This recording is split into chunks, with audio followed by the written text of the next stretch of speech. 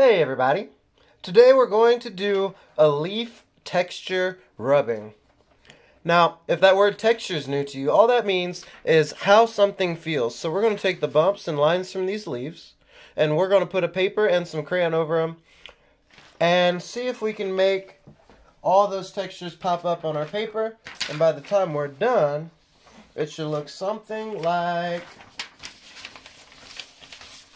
this.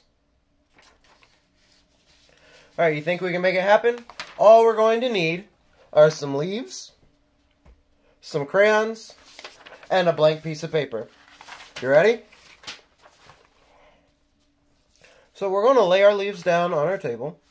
Any leaves you can get from outside are just fine. And we're going to put a blank piece of paper on top.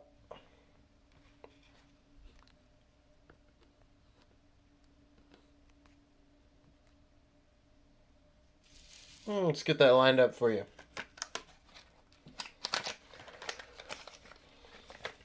Now I'm going to open up my crayons and grab any color you want. I just happen to grab red first off.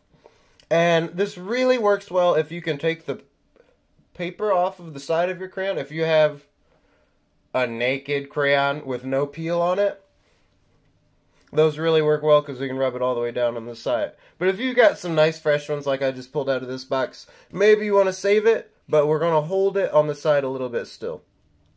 So I have my leaves underneath, and all we need to do is color over your whole page. See how I'm getting those bumps and lines from those leaves? How cool, right? Then I'm going to switch colors, and you don't have to switch colors, you can do it all one. But I want to try to do a few of these warm colors, these fall colors that we start to see on these leaves.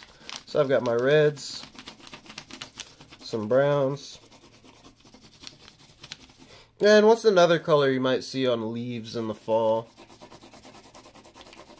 Ooh, maybe some orange. And I'm just laying my crayon down kind of on the side so we get not just the tip, not just the point of the crayon, but as much of the crayon as we can. And like I said, if you can take the paper off, it'll work even better when you can lay the crayon down all the way on the side.